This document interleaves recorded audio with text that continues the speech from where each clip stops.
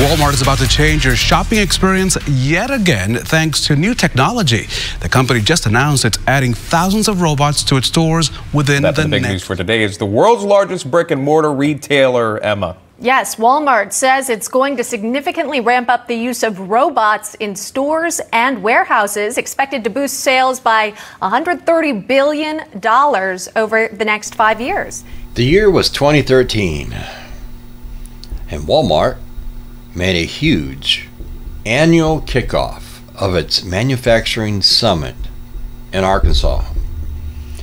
And they were pushing for a 10-year commitment right through till now, 2023, to purchase $250 billion of American-made goods from this country, which is a beautiful thing.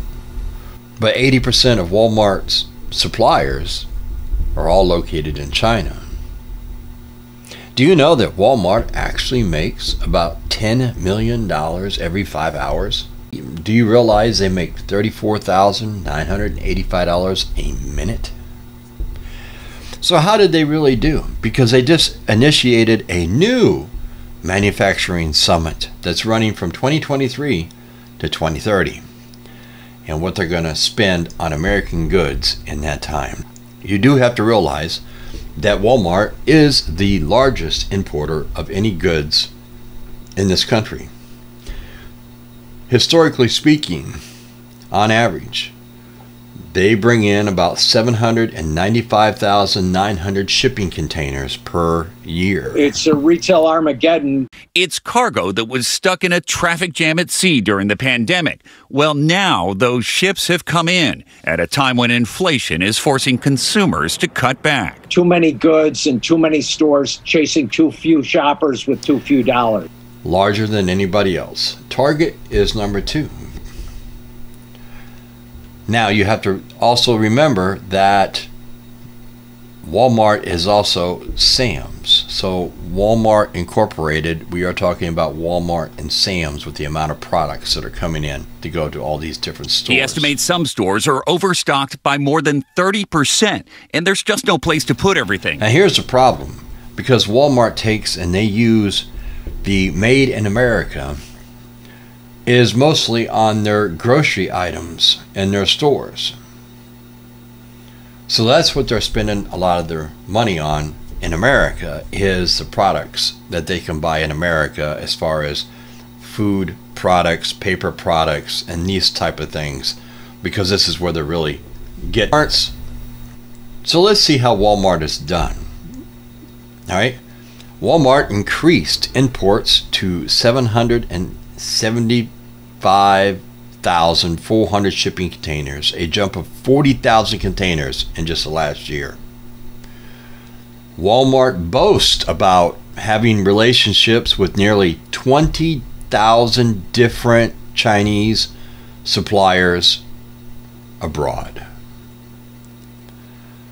An estimated 2.7 million jobs have been lost due to the amount that Walmart imports from other countries. Pretty staggering, don't you think? It's a retail Armageddon. Now Walmart actually does say that this coming year, what they are going to be doing... Doors are closing at the only 2 Portland Walmarts. ...is they started their huge initiative again. And they're pledging that between 2023 and the year 2030, 7 years, they're going to spend $350 billion on American-made goods. So they're going to spend about $35 billion a year on buying American-made products, which mostly is, unfortunately, the food. There are some American-made products that you can find in a Walmart. And the only reason that you probably find those is because those companies have agreed to Walmart's prices, because Walmart puts the price on whatever they're going to buy. The companies that sell the products don't. Walmart does, because it's the largest buyer of any products out there, period. The extra goods often end up at liquidators like Bargain Hunt, which sells items at up to 70% off retail. But this time, Norm Rankin is seeing something different. The condition of the product, it's never left the case. It didn't make it to the stores. It's not dog-eared or wrinkled or ruffled having been on a shelf. Walmart's biggest liability to date is labor cost. Now, last week I released a video and I talked about how they're going to robots and AI and everything else. And not a lot of people really watched it. I guess a lot of people don't really worry about what's going to happen to Walmart or Walmart workers or anything else, which is a shame, because eventually all those people being put out of jobs, well, we're all going to be paying for it. So you might want to start to care about what is going on. In a company as large as Walmart, it can be hard to increase profit by a measurable degree, if you want to put it that way. The increasing margin on like soap won't affect the bottom line, nor will saving on normal expenses like plastic bags.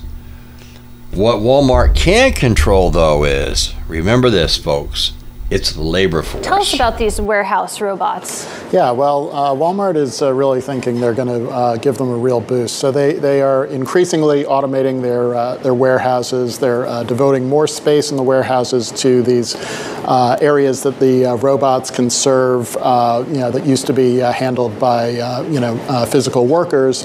And that's they expect to increase efficiency and ultimately fall to the bottom line. How is this different? How is this new? I thought they were already kind of going down this road long before the latest hoopla over AI and everything. Yeah, they've been going down this road, and basically they're just going to accelerate their trip down the road. They are planning to move up to about 65% of their warehouse space being automated by fiscal 2026. Walmart's biggest expense is its labor costs. Think about this. Walmart is the third largest employer in the world after the United States and the Chinese armies. Think about that. Now, if they could find some way to save money on their labor, or to eliminate those jobs altogether, like I talked about in my video last week. They'll do things like clean floors, unload trucks, and stock shelves so that employees, we're told, can focus on helping customers. Walmart says the robots are more efficient. The company is also installing pickup towers, automated vending machines for online orders. Well, maybe it'd be a huge boom to the retailer that already brings in, what, a couple $1 trillion a year? I mean, hey, let's bring in more money. Because you see, Walmart already pays for their 401k. They pay up to 6% match. They're paying out $900 million a year in retirement fees and the whole 9 yards. All right. So what is it that is going to really break Walmart? What is the whole thing? I'm telling you, folks, the writing's on the wall. I talked about it in my video last week about how Walmart is going to be using these robots, AI, and any type of automation they can to replace the common worker, because it's the one thing. The automated floor scrubber allows our associates once again to separate the tasks that they need. It allows our associates to start the machine and it'll scrub the floor for them. It allows our associates to unload the truck a lot faster, a lot easier. It goes through and scans our outs in our food and consumable departments, and it tells us what outs we have, and if that item is on the what we call the top stock shelf, which is right above the home, then it tells us what needs to come down to fill the out for the customer. That is killing them. Is their high labor costs. So we've already seen how they have started making these changes. You go into the store, no longer is there a lane where you go up to and there's actually somebody standing there. You get to do it all yourself. This way here they can give you more lower prices. It's not about giving you more lower prices. It's about not paying for somebody to be standing there to ring up your order and you actually have a conversation with or whatever, and they bag it up for you, boom, and you're out the door. Those days are come and gone. You see it in just about every store you go into now. Self-checkout. We gotta love it, right? But that's just the beginning for Walmart. Walmart already owns a company, a robotics company that I talked about in my video last week. They already own that company. They bought it.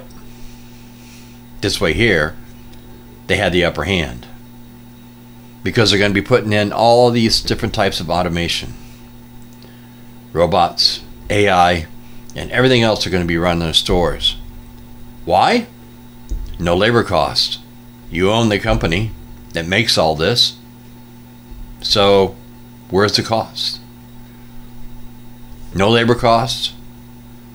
So they don't have to pay the labor costs. They don't have to pay health and benefits. They don't have to pay 401k benefits.